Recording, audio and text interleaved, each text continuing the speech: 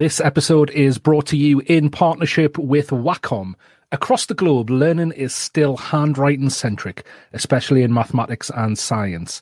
This can make the shift to digital tasks challenging. Many schools are seeking effective apps and hardware to ensure a smoother transition for digital learning, especially for STEM lessons. Expanding digital pen and ink technology from teachers to students opens up new possibilities for communication and collaboration in and out of the classroom. Using pen-enabled devices, teachers and students can explain complex concepts, take notes, provide feedback, and show their work quickly and easily. Wacom pen displays and tablets easily plug in to the existing IT equipment in the classroom, enabling members of the class to interact with the digital content being shared. The teacher never even needs to turn their back on the class. Collaboration is simple when working on shared documents and apps with the digital pen. There's no new software to learn. You just work with the pen on the screen or tablet instead of the mouse and keyboard on your computer. As educators, myself, Steve and Ben have all integrated the use of Wacom technology into where we've worked in education, into colleges and schools, and we have seen the benefits for ourselves. So go check it out for yourself. The link is in the show notes for this episode. 1, 2, 3, 4. Let me tell you a little bit about myself, which is that I don't have a formal background in education. Okay, I didn't study education as a subject. What I did study as a subject is physics, and later I worked on computer science. So I got into education, accidentally. And it's important to mention that because, why did I get into education in the first place, and what did I do? When I got myself into education, as I will describe in a moment, I had to do a bit of soul searching to say, why would people listen to me talking about education when they know that I do not have a background in education? So I fell back onto a very time-tested method in science, which is that if I have something to say, can I send it to a peer-reviewed international journal? If they take it, then presumably what I've said is all right. So what I'm going to do in the next few minutes is to just step you through those key moments when peer reviewers accepted a result. And then I'll tell you what those results added up to. Okay, so let's see. Here we go. It all started with a guess. Way back really, 1988. In 1988, in a conference in India, in Goa, I had said that if there's a shortage of teachers to teach about computers, and if there's a shortage of computers to give to children and so on, why don't we just give one computer or two computers or something like that to the children and just leave them alone with it. And the ones who manage to use it will rise. Everybody hated that. They said, this is lousy. This is not research. I mean, what you're saying is that the best will get better and the rest will, sort of get left behind. Anyway, nothing happened. Nothing happened for 11 years. 11 years later, in 1999, I got an opportunity to try my idea. It was a very simple experiment. I just stuck a computer into a wall in a slum in New Delhi, where I was working, and I just left it there. So naturally, if you see a computer on the road, which is about 3 feet off the ground, stuck into a wall like a bank ATM or something, children come in because it's so low. Okay, the adults kind of say, "Well, why is it down there?" But anyway, so the children would come in And what would they do? And everybody said they'll do nothing because they haven't. Remember, this is 1999, because they don't know what a computer is. They don't know what the internet is. They don't know any English. So what do you expect? Well, that's not what happened. What happened was that the children made themselves computer literate in English. They learned to use computers and the internet by themselves in less than 6 months. So I put all that together and I sent it off to a pretty good journal. It's called the Australasian Journal of Educational Technology. And after struggling with the referees who said, your English is no good for social sciences. I mean, what do you think this is? This is not a physics journal. You're writing like a physicist, etc., etc. After several months, they said, but it's really interesting what he's saying. And they published it. That day, I knew that I had made a contribution that I can talk about instead of just saying, I did an experiment and that's about it. So that was the beginning. What did it say? It just said groups of children, if left alone with the internet, can teach themselves to use it. The question that came up was, how do they teach themselves? Well, the World Bank came in and they funded a huge project for me. And I repeated the experiment many times. This time I used a proper social science method. And I was able to establish that this will always happen with children. I brought all those results with me to England in 2006. In 2006, the University of Newcastle invited me to join them. And they said, your work looks kind of interesting, so come over here. I came to Newcastle and realized very quickly that you cannot do anything outdoors in northeastern England because it's usually raining and very cold. So what I did instead was I took the hole in the wall inside the classroom. So what do? Well, you just take a computer, put it in the classroom, ask the children a question and say, can you figure that out? And exactly like it happened in India, but even better than the way it happened in India, because the children in England knew English as their mother tongue. They started answering really difficult questions. And again, I faced that old query. Who is teaching them? I said, well, there's no one. Doesn't seem to be anyone. What can they learn? Well, I did a whole set of experiments and let me put it this way. I wasn't able to find something that they couldn't learn. A group of children faced with the internet and a question never came back and said, we couldn't understand anything. Never. So, is that all it takes?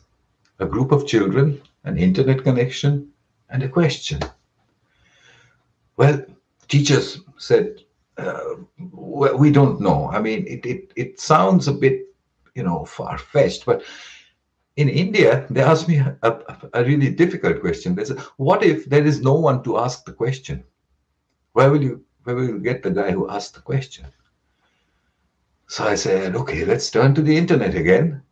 And why can't I just beam a teacher in from somewhere?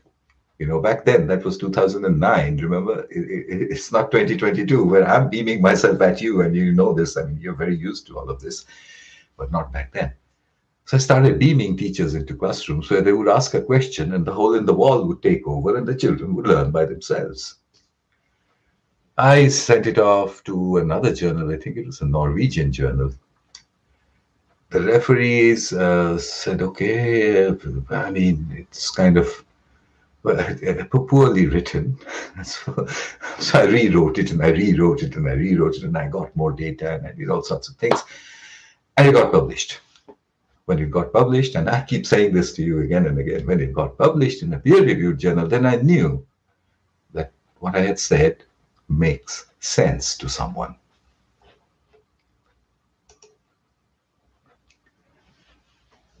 At that stage, I got invited into a very famous place. I got invited from Newcastle University to the media lab at MIT Massachusetts Institute of Technology in Cambridge, Massachusetts in the US. And no less than Professor Nicholas Negroponte, the guy who had made the Media Lab, invited me there for a year. I went there for a year and I did a bit more work, and I made a concept called a school in the cloud. And I said, not like a website. It's just that, why don't we bring the internet into schools, inside schools? Because remember, in most schools, even today, you're not allowed to bring in a device. And you're definitely not allowed to look at, stuff on the internet while a lecture or a class is going on. I said, why don't we make something called a school in the cloud, where everything is done on the internet? And I won the TED Prize for saying that, okay? And with that money, it was quite a bit of money, $1 million. With that, I brought that money into Newcastle University, and they funded a research project by which we made 8 labs, learning labs, schools in the cloud. 5 in India, or across the length and breadth of India.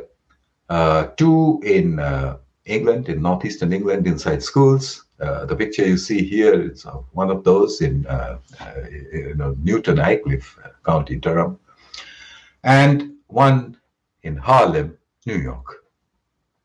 Everywhere you had the children, 8, 10 years old, 12 years old, and you would just ask them a question. There would be internet. They would huddle around the internet. The hole in the wall would happen. So where are we today, 2022? Well, here's what's happening. The hole in the wall. Millions and millions of children in India and Africa still going strong. There's an organization called Hello World. They make these kind of do-it-yourself kits called Hello Hubs, which are basically a kind of fold-up hole in the wall. And they put it in Africa.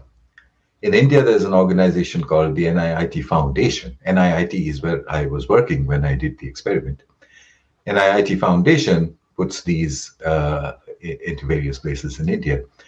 I asked for an estimate from both of these organizations. I got a stunning number. I don't know. I don't think I can publish this, but they said over 10 million children. That's a lot of children. Okay. What about self-organized learning environments? You know what those are? Those are what I did in England. 1 computer inside a classroom, 1 or 2 or whatever, groups of children, and a big question. But that idea started traveling from Gateshead, where it started, throughout England, then throughout the UK, and to my surprise, then the rest of the world. China, Australia, South America. I went everywhere. And I saw everywhere groups of children doing what I had originally suggested. Answering questions using the internet instead of listening to a lecture. It's still going on. There are thousands of teachers who have used this. Maybe there are a few of them even listening right now. I made something called the Granny Cloud. Okay, this is the idea of beaming teachers in. And I thought, why don't we make a community of people who would kind of be amenable to being beamed in, maybe once or twice a week or whatever it is. A cloud of volunteers. It worked wonderfully well for about 12 years, but eventually it closed. It closed just recently, a few weeks ago, actually. I learned a big lesson from there. A volunteer effort is not how you can make a globally sustainable scheme.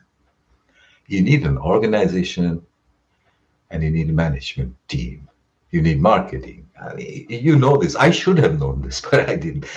The Granny Cloud, to me, today forms an incredible opportunity for those of you who would like to get into it from a different perspective. We have the 12 years of experience from the granny cloud that existed before. We have the people who actually beamed themselves in all over the world and spoke to children.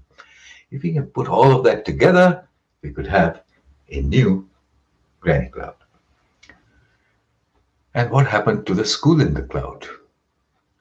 Well, I wish I could say they worked wonderfully well everywhere. They didn't, okay? Remember I said I built 5 of them in India, 2 of them in England, 1 in America. Of those 8, 1, 2, 3, 4, 4 were inside schools. Sorry, 5 were inside schools and 3 were out in the communities, okay? They were glittering, beautiful looking arrangements. All the ones inside communities stopped once the funding ran out. They said they did not understand how you can call something a school if it does not have a teacher. They said they did not understand how children are expected to learn things by themselves. This is not how it works, they said. But inside the schools in England, in America, and one of them in India, they quickly understood what it's for. They started to use it, the teachers started to use it, the parents loved it, the children absolutely delighted by it. But there was a problem. Let me explain that problem to you, and that's the last bit really. Exams. You know, in an exam, you're not allowed any assistance. You can't just, look up a book, or you definitely cannot bring in your smartphone into an exam. So the teachers said, what good is a school in the cloud where they learn how to answer questions using the internet if they are not going to be allowed to do that in real life? And I thought to myself, there's something wrong here, because in real life, you and I, we look up the internet all the time. But looking up the internet during an exam is called cheating. So does it mean that you and I, when we look up stuff on our phone, we're all cheating all the time? That sounded really bad, But if it's not cheating, then why don't we allow the students to do it? Nobody listened for 3 years. I've been saying, allow children to use the internet during exams. Finally, this year, one country listened. The Ministry of Education, the government of Israel, started to experiment with putting in the internet into exam rooms. You can see a picture. This is an actual picture from Jerusalem of children answering an exam with the internet on. You know what we found? You might have thought everybody's going to get an A+ in everything. Sorry, that doesn't happen. There's a difference of only 10%. That's about all. So we didn't allow the children to use the internet in exams because of an unproven, unmeasured assumption that it's cheating. We need to change that. If we don't change that, then all my method, the hole in the wall, the school in the cloud, is not going to take off.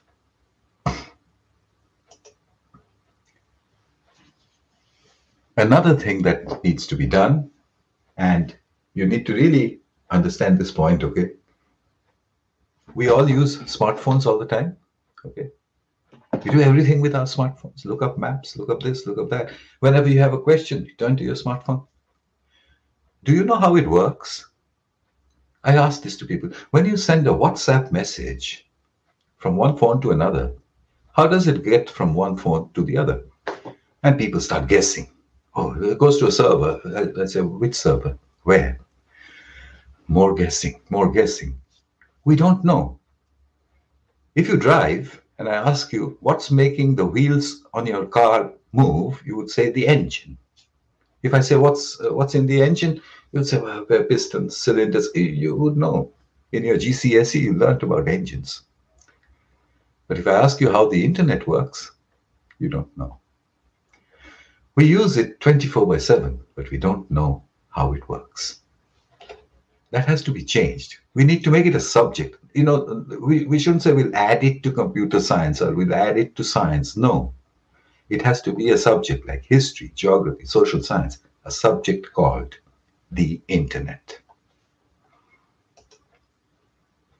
If we did make a subject called the internet, who's going to teach it? Well, teachers.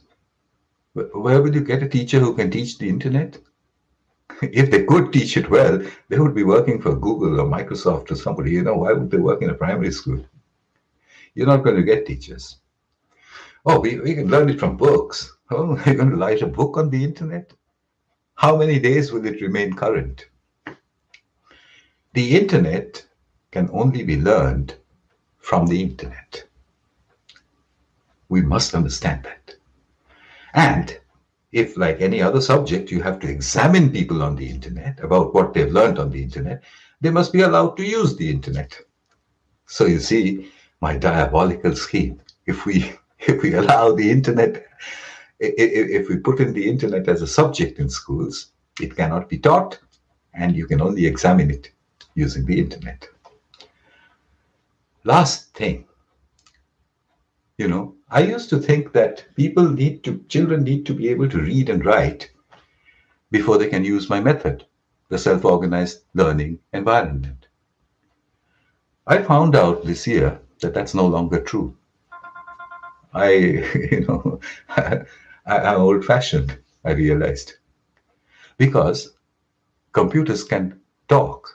The internet, actually, not computers. Computers are just the end point of the internet. The internet can talk, and children can ask questions. In a school in New Mexico in the United States, a teacher told me 2-year-olds can do a self-organized learning environment. They just ask their computers or their devices. The devices talk back to them. And I said, my goodness, we've got to regulate this. I mean, what do those devices say? We don't know yet, but it's early days. The internet can see, hear, speak, control things, and maybe it can think. No? Maybe it can think. Or does it only pretend to do these things? I don't know the answer, but I know we need to prepare a generation to face this question. Well, that's all I had, gentlemen and ladies. Thank you, Dan. Sugata, thank you very much for that. It's great to just. I love that your diabolical scheme. It's great. It really is, and it's. I think for a lot of us as well. It's like, yeah, this should be happening. This should be. Why aren't we venturing into this territory already and being innovative in education? We've got I think we've got a few questions and some comments that we will put to you. Let me just have a look here. I know Darren's mentioned just a few comments there. Darren's mentioned Merlin Mind is a great example of self-regulated learning. I think that question from Dave Leonard is a great one that comes next, Dan, as well, about the role of AI that he believes. I knew there was a question there somewhere. I was like, where is it? There it is. My bit. I'm done for the day. That's not my only bit. Yeah. Well, I mean, obviously, it's a most interesting and most important question right now. Except that I must tell you that I am a little wary about what we call AI. Artificial intelligence. That's a really big word. Let me give you an example. Suppose I wrote a program where if you typed into the program, "How are you?" the program looks at a database of 100 different responses and says, "I am fine, I'm okay, how are you?" etc., etc. Let's say 100, let's say 200, whatever. Then I put a random number generator so that when you say, "How are you?" you can't predict what it's going to say. I know that a lot of people who don't know much about computers are going to say, this is intelligent, this is AI or whatever it is. Is it? Well, as my last slide said, is it just pretending, or is it really doing something intelligent? But you would say, for this stupid example, you would say, obviously it's pretending. Well, let me counter that by saying, when I ask you, how are you? And you respond, involuntary response, like we all do when we say, how are you? And you say something. Are you convinced that you're not pulling one sentence at random out of a database inside your head? Deep. That's deep. Yeah. That's why I said, is it pretending or is it real? Is a question that the next generation will need to face. I don't have the answer. That's a great question. I think that idea around the ethics of AI comes up there as well, doesn't it? And about the rightness and wrongness. So, yeah. Yeah, I think as a former philosophy teacher, I know Ben is as well. To lend a phrase from Steve, we could talk about this all day, really. But if you do want to listen to more, we have got this coming up for you later. So at 5:15, we are launching our in-depth 3:15. It's been a long day already, lads. 1-5 is free, Dan. I know it's not 1.3. I've got Dan here. I've got him. I'm holding it. I've literally got the opportunity. Normally it's me that trips stuff. Never going to hear the end of this. We've got, I think it goes on for just slightly over an hour, our in-depth interview with Sugata, which was recorded last week. And we'll be releasing on our podcast channel on YouTube at 3:15, but we'll also play it out live on this stream as well at the end of the day. So don't miss that. Sugata mentions a lot of the stuff he's mentioned just there, but we chat around it, we get in-depth in a lot of it. So Sugata, hold up that award for us again. Let's have a look at it. Yeah, there it is. Sugata Mitra, the winner of our Outstanding Achievement in Education Award 2022. Thank you very much, sir. It's been a delight to have you with us. Thank you very much for this lovely award. Thank you again.